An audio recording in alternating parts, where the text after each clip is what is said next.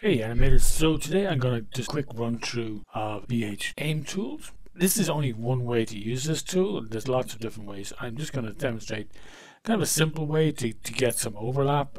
So I've got this run cycle going here. So I've only redone the legs and the hips, a little bit of animation on the chest there. I'm trying to keep this quite stylized and quite cartoony, so I'm not really going for a naturalistic sort of feel here. But I want to try and see if I can just kind of some action going in the shoulders and then maybe on the swords as well. I don't want to have him pumping his arms back and forth like I typically would in a run, but just to give you an example of how you can use the tool, I'm gonna just to run it first. I've put the script in my Maya folder, my scripts folder, and I'm just gonna hit or type in into the mel command down here, source quotes bh underscore aim small a and then tools big T for tools and then dot mel. That's the tool run. So you can add that to a shelf button. We're already set up here with an icon. I can show you. I can just edit that. So source bh aimTools dot mel semicolon at the end of that, like any other mel command. And then the GUI just I try to line it up so that you've got like the three functions are sort of divided into three panels here. So the first one you'll use is the create aim locator. You can actually create multiple ones at a time. So if I start off with the shoulder controls on this trigger and select both of them and just hit create aim locators, I might make sure that locators are visible. They are. They might be quite small depending on the size of the rig, so I might go in here. You see I'm going to grab the left one first. And one thing that's good to do when before you start moving these is to change your move tool mode to object rather than world, just so that you're kind of moving them along one axis, because generally you want to sort of move them to somewhere that makes sense, because if you think about this being it's going to set up an aim constraint on this control. So I want it kind of, in this case I want it over here. I might want it down there if I was doing more of a, the arm swing, but in this case I want to think more about the shoulder actually rotating up and down, so I'm going to push it out there. Same thing with this one. So you can kind of play around with this, where you put them and how far you push them away from the source as well. It can have an effect on how big the overlap gets, how big the arcs get. So just going to put them both over there, and then you can just grab them.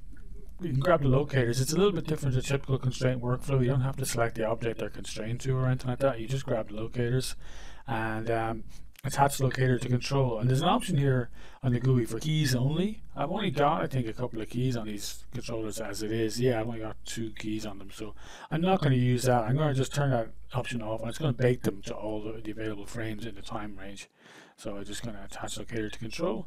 So I'm going to go through and bake each one, and then I'm going to just press this button. Then, like, now they're animated, they're following along with the rig, but they're not actually controlling the rig yet. Now I just press the next button here, aim control at locator, and now they're actually controlling. You can see these extra little locators got made there that are just showing you the twist axis of the joint. They're just kind of like a visual guide. You don't actually do anything with those, but they just show you that if you want to rotate the control as well, and that twist axis, that's the axis that's going to work. So they're just purely visual thing, and same thing over here. And I've tested this with a lot of different rigs, and I haven't managed to make it flip or do anything nasty yet. So it seems to be working pretty reliably. But if you do get something like that, you can always just undo and then try a different axis, like move it out this direction or down that direction. But as I say, I haven't had any issues with it, and I've tried it on quite a lot of rigs now at this point. So now that these controls are actually controlling this, you can do all sorts of things now. Like I can, polish the arcs. I can stick a motion trail on those, and I can see like where they're going. And I could just start animating this by hand if I wanted. Just to kind of get nicer arcs. Maybe here I could push this over a little bit. That's one way to approach it, just to kind of play around with, moving these through space, getting nicer arcs, and that's really what I probably do myself most of the time. But sometimes if you want to get some quick overlapping action on a control, if you haven't got any animation on it at all, and you want to just add some overlapping animation, a really handy thing is just to go into the graph editor with that controller selected, make sure it's looping, just set all the curves to post-infinity cycle, pre-infinity cycle. This button's over here to do the same thing, and I've got view infinity on, so I can kind of confirm that that's all working. And then I'm going to switch my snapping here to time based, so it's only not going to change value, it's only going to change time.